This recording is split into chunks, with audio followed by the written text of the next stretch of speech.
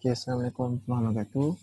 Okay, my name is Ahmad Azri bin Ahmad Wazi, EA17073. Okay, for the project assignment, I'm done, but I'm doing pedestrian traffic light.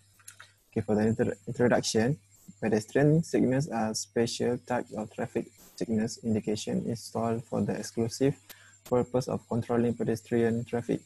They are frequently installed at signalized intersection where engineering analysis shows that the vehicular signals cannot adequately accommodate the pedestrians using the intersection. Pedestrian signals have evolved over the years and are now effective, sophisticated traffic controls.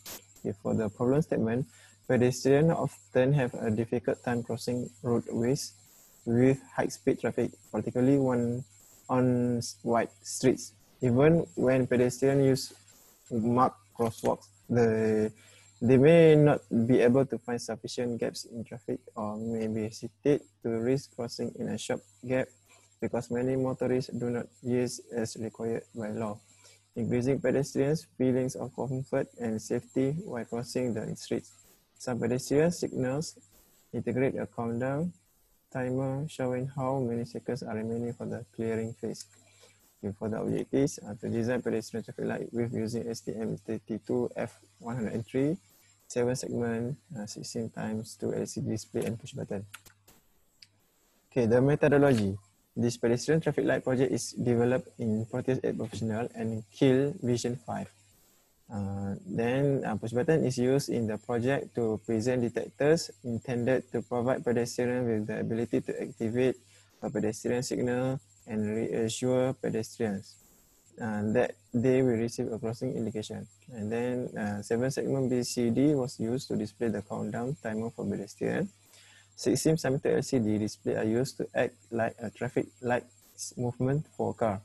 GPIO and GPIOB are used as the output ports for the LED. 1 segment BCD and push button. Okay, the flow of the pedestrian traffic light. The LCD will show drive safe while the 7 segment display 0. When the push button have been pushed, the LCD will show slow and the 7 segment will count down from 0 to 9.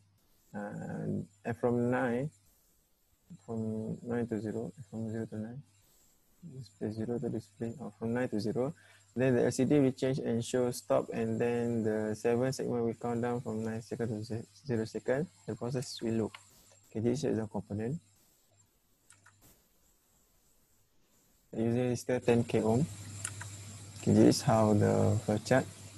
See display drive safe, 7 segment display 0. If no, it will go back at the start. If yes, the push button press. If push button press, it will LCD will show slow at the 7 segment. If no, it will go at the start again. Then LCD display stop. If yes, then decrement counter. If yes, it will go to start again. If no, the counter is equal to -1 and it will end. This is the block diagram. This is the coding for this project. And this is the schematic diagram. The LCD will show drive safe while the 7 segment display 0.